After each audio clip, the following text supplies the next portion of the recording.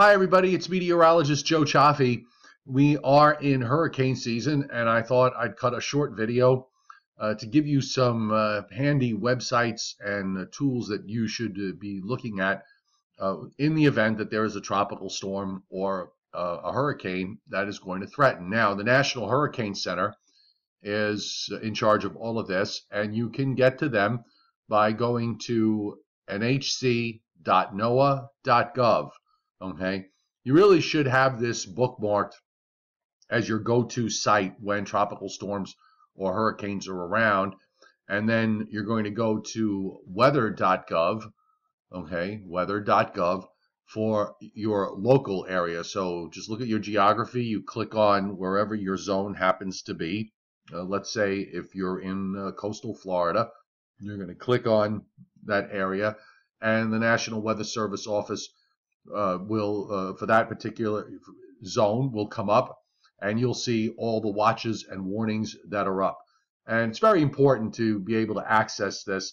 I'm guessing that a lot of you that have watched these videos know about all this already, but there are many of you who may not be too familiar with it.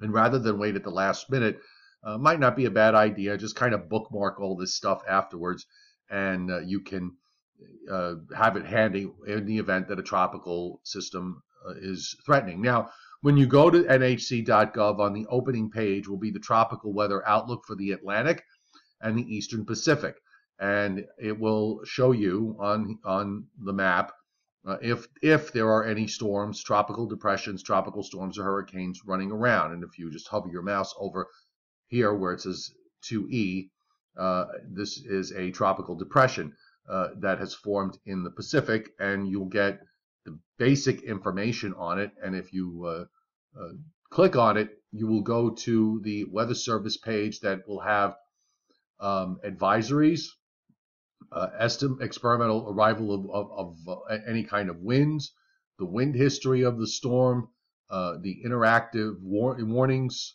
and the cone that everybody is familiar with. And also we have warnings and surface wind, and you can play around with all this. And it also will show you the official National Hurricane Center forecast track of any particular system. And if there are multiple storms, you're going to have multiple links to be able to go to.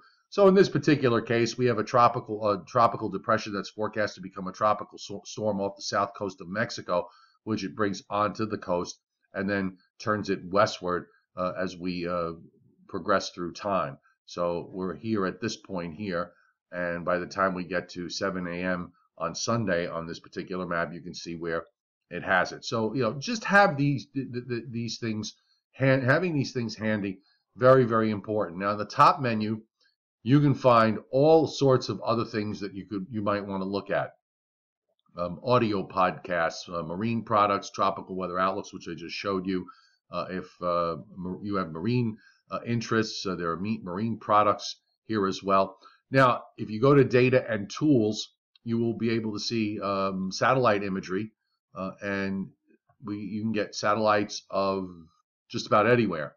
So in this particular situation, we have this tropical system right here, the depression that was indicated south of the coast of Mexico. And let me see if we can pull up a loop of this. I'm going to do that right now if it cooperates. So we have a Eastern Pacific view. And you can see here, this is definitely a tropical system. There's some turning here on the visible satellite, so there is definitely a circulation that is evident. And by the way, I'm just going to go back down. Let's just go back to the Hurricane Center's main page. If you click on the Atlantic tab, which I neglected to do before, if you click on the Atlantic tab, you'll get the Atlantic view of tropical activity. And if there's no tropical activity going on, it will tell you tropical cyclone activity not expected during the next 48 hours. And there's also a 5-day forecast. No new tropical cyclones expected during the next 5 days.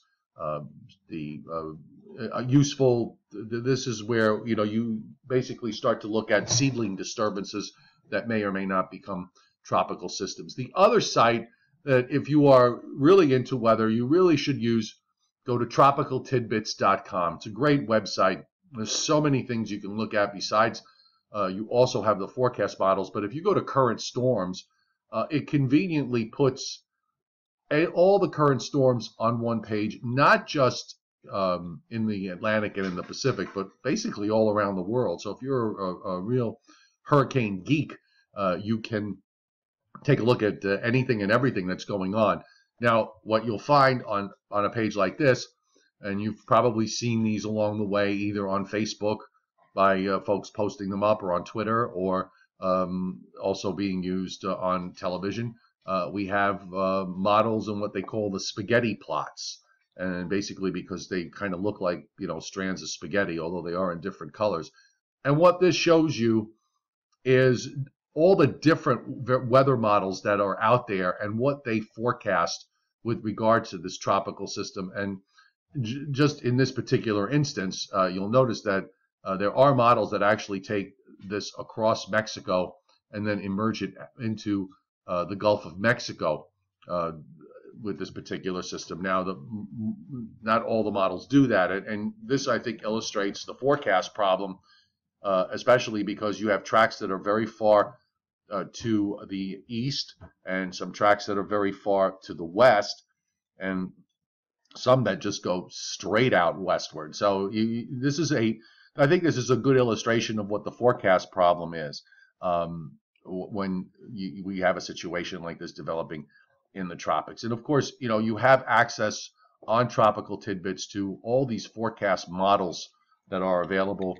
The GFS model, you have the European model. If you click on these menus here, the European model, the GFS, what's called the parallel GFS, which sometimes is an upgrade of that model, and they kind of run it side by side until they're ready to bring it out as the primary model. The Canadian model, something called the NavGem, which is I really don't use very much, and the JMA, which is actually a Japanese model. And there are other models too. There's the UCMET, the French model. Those you can Google if you'd like to see them, because they're not available on Tropical Tidbits. And you have also hurricane model variations that are shown with weather systems that you can take a look at. And these give you also a model's perspective. And here's one in particular with that system that we were talking about. It actually, this particular model does bring it out into the Gulf of Mexico over time. Again, things. We're just using this as an example. You might be looking at this video outside of the time frame here. I'm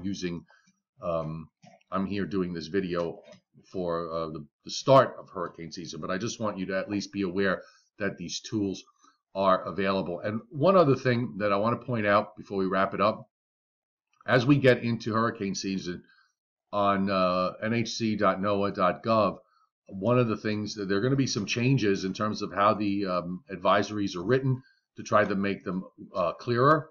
There will also be a model that's going to help you with storm surge, and you'll be able to look at tidal surge forecasts for your specifically for your areas if you are a coastal resident.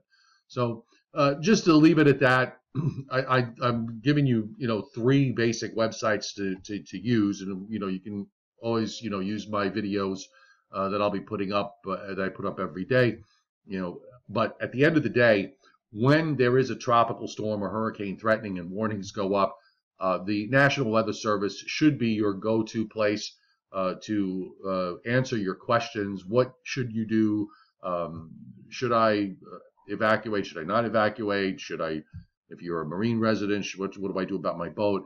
I'd like to be able to answer all those questions, but I'm not familiar with where you live. I'm only familiar with where I live, and it's very hard for me to give really a good opinion, a valuable opinion that you could find valuable in order to use. The National Weather Service, you should listen to, pay attention to your government officials, because they know your area and they know a lot better than I certainly would. So we'll just leave it at that. And we will keep you updated, of course, on all the tropical storm and hurricane developments throughout hurricane season.